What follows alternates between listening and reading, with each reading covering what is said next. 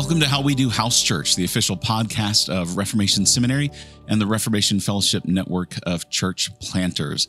My name is Dr. Jason Barker, and I serve as the academic dean at Reformation Seminary. And I'm joined by my friend and our founder and president, Dale Partridge. Dale, you ready to talk some house church today? Yeah, and I think we're going to hit this topic of really the practicality of how do you get a house church going? Where does it start? When does it start? How does it start? And I think that's a common question that a lot of people are asking. Yeah, absolutely. It is one of the ones that we get most often. How do I get started? So, Dale, how do we start a biblical house church? So I would say you start it the same way that you would start any other church. You want to be ideally trained. I'm even going to back up a little bit further. You want to be called, you want to be qualified, and you want to be trained. And so we need to make sure that these men who are called truly are called to plant, to pastor, and to preach. And the criteria is no less than it would be if you were to plant a traditional church. You have to be qualified according to 1 Timothy 3 and Titus 1, that you are to be able to oversee faithfully a congregation and an assembly of God's people, and that you are trained. You've been theologically trained. You're not a new believer. You are able to correct false doctrine. You are able to know what true doctrine is. You can preach the word of God faithfully. All of these things are essential to really start this discussion about how do I start a house church. The second thing that is essential is that it's the same as you would do any church plant out of a traditional church. You need to be sent. You should be sent from another local church or an ordaining body. And so the way that you could do that, and the way that we've done that, is that we would, for the graduates of Reformation Seminary, those men that are qualified, and we do a pretty significant check on these individuals after knowing them for a year, after seeing their theological work, after meeting their families and meeting their children and having a discussion with them and talking to the references and clarifying their calling and understanding their doctrinal convictions. We would ordain these individuals from the Reformation Fellowship network of house churches, which is really kind of an outflowing of our local church here in Cottonwood, Arizona, and has continued on to other house church gatherings around the country. We would ordain these individuals to gospel ministry or to church planting ministry. Now, there's a lot more involved in just, it's not just being called, being qualified, and being trained, and then being sent. That's for sure the basics. But there's also a lot of, nitty gritty in the middle of all this that you have to have discussions with your family and have discussions with your friends and have those individuals that are going to go on that journey with you. If you go to any church plant out of a traditional church, you're going to see lots of planning, lots of preparing, lots of discussions around getting other families who are committed to going on this journey with you, making sure that you have families that are committed to showing up every Sunday, identifying those, what we call your four core individual families that are committed to showing up every Sunday, no matter what, rain or shine, unless they're sick or out of town. They are there with you so that you can establish that core group of mature families. One thing we've learned in planting is that for house churches specifically, is visitors or guests or new members will assimilate to the culture that exists already.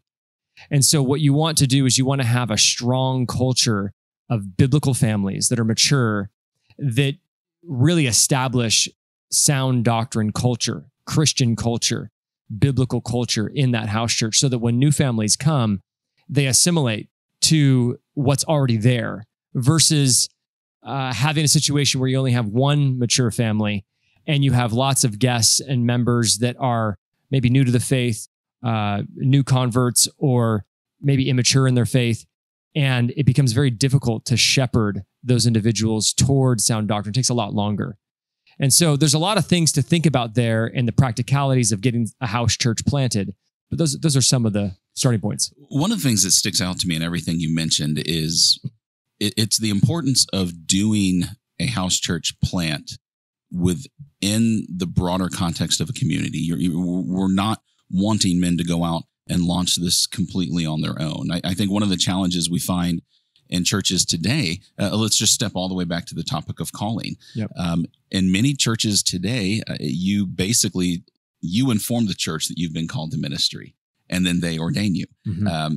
That's a little backwards of how it should be, right? And so this kind of helps avoid some of the rogue mentality. And let's be honest, house church planters are entrepreneurial, aren't they? They are by nature, and so there is somewhat to a degree that the training, the network, the community kind of reins some of that in and channels everything maybe more so in the right direction. Yeah, and I think a point that you made there is 2 points. One is that we have found that maybe 80% of our house church planters are self-employed. Yes. There's just an interesting correlation there. We also have a handful of police officers. So there's just a range of people there, but we have seen a thread of having that. There's a missionary mentality that comes from that entrepreneurial spirit. There's kind of a kin relationship there. And another thing that you mentioned there about calling is we want individuals to tell us, it looks like you're called to ministry. We want people to recognize that gifting, that spiritual calling in us. We don't want to just identify it on our own and go, I'm called and I'm going. And so we want to have that affirmation of the body. And through proven faithfulness in the local church that you're in. And so we also want, and one thing I want to say is that for individuals that, go through Reformation Seminary, they're part of a traditional church. I mean, these are men and families that are currently part of traditional churches that love the traditional church, but are looking to offer an alternative expression for the assembling of God's people. And so we've had several churches who have sent off a house church from their traditional church. Right. And that's how it should be, in the sense of there shouldn't be some sort of, we're leaving this terrible traditional church so that we can do it right. That's not the posture. Right. We want to have the posture of, we're going to be sent off. And ideally, you'd have a pastor who was supportive and saying, we want to announce to the church if there's any families here that feel called to go with you. And if they can't spare 3 or 4 families to go with you, especially if they're a larger church, that's kind of a bad sign. Sure. So I think it's a good thing. We want to be sent off. And I know the last thing is we want to be a part of a community of other house churches. Yeah, let's talk about that for just a minute. I know we're probably limited on time here, so maybe 45 seconds or so on the importance of Reformation Fellowship, the church planting network. What does it do, and how does it help? Yeah, there's no way I'm going to be able to do this in 45 seconds, so we'll just keep 47. going. Okay, fine. There we go. Yeah. So the Reformation Fellowship is a network, an international network of house churches. It's not a denomination, it's an association. And it's where all of our graduates that plant house churches, they plant churches in the Reformation Fellowship. It's a fellowship of Reformed biblical house churches. And we are confessional. We abide by the 1689 substantial affirmation of the 1689 Baptist Confession of Faith. We also affirm and allow the Presbyterians to go under the Westminster Confession to be a part of the network. But this is a network of house churches where men can establish a house church, be sent off from the network, be accountable to the network, have... What this does is it allows guests to feel comfortable and safe that they're in a church with biblically qualified elders who have been trained, who have been ordained, who are in good standing, who affirm the 1689 Statement of Faith, and are maintaining that good standing, that good relationship with the network. And then for the church planter, it allows ongoing education, relationship with other church planters around the country and around the world, and support, pastoral support for those who are walking in a similar calling. And it also allows them to be found on reformationfellowship.org through our church finder. We provide different resources and tools. We want those churches to be healthy, thriving, fruitful churches. And so we're working on establishing that network. There's no fee to be a part of it. It's a pure ministry out of Reformation Seminary. But it's our hope to really pioneer and legitimize house church, biblical house church, as a valid alternative for Christians to gather.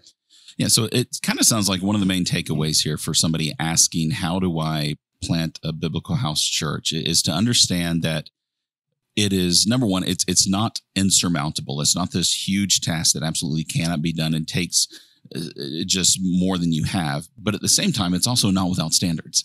There are some standards, some methods, some practices, and certainly some doctrinal beliefs that are an essential part of doing that well. And so I think this really also speaks to the importance of being trained. And that's really what we're trying to accomplish at Reformation Seminary. Yeah, it's not a fly-by-night operation, which we think is that people go, I'm just going to start a house church because we have a good small group right now. We're just going to turn it into a house church and we're just going to kind of start meeting on Sunday mornings. And is what it is. That's not the right posture. A house church plant is just as complex as a traditional church plant on the training level, but it's not complex on the financial level. Right. It's not complex on the staff and human resources levels, but on the training, on the calling, on the preparation for the reverential work of ministry, we need to take the same amount of diligence to prepare ourselves to do this faithfully. And so, yeah, if you've planted a traditional church, it's way less work because it's much smaller. But there's no less degree of seriousness and required prayer and required discussions with those families, and so it is a slightly lower bar to entry for individuals that might go, I feel called to ministry, but I don't want to maybe do the traditional church with the big building and all that stuff, quit my job. And so this is a great way for those individuals who feel called to ministry to do so, to carry out that calling without really stepping in to an absolute substantial change in their life. Right. So it's possible that you've tuned into the podcast and maybe you're in one of two places. The first place, maybe you just have more questions about house church and you'd like to find a way to get some more information about that and study it a little bit more. Your best next step would be to pick up a copy of Dale's book, How We Do House Church. It's available on Amazon. You can also purchase it through the Relearn store. If you purchase it through the Relearn store, there actually a little bit more money goes to the ministry. So we'd love it if you took the opportunity to do that. It could be that you're in a position where, Dale, I feel like I'm giving an invitation here at the end of a worship service or something, and it's time for you to come make your commitment. That's how it feels. But it could be today that you're in a place where you're ready to actually pursue training, formal training for house church planting. If that's the case, we want you to take the opportunity to fill out an enrollment inquiry at reformationseminary.com. That's a great next step. We'd love to dialogue with you more about that and get that ball rolling. So, Dale, any last thoughts before we wrap up? No, just excited to have anybody that feels called to house church ministry. We need faithful men to step up. We have hundreds of people per year that write us, do you have a house church in this town? Do you have a house church in that town? Do you have a house church here where I live? And more often than not, we have to say no. Yeah. So we need you men to step up. If you feel called and you feel qualified and you want to be trained, we're here for you. So that's it, folks. Thanks for checking out this episode of How We Do House Church. Just as a reminder, these shows are available in both podcast and video format across all platforms. So we hope you'll have the chance to continue to tune in and then pass these along to friends as well. We'll see you guys next time.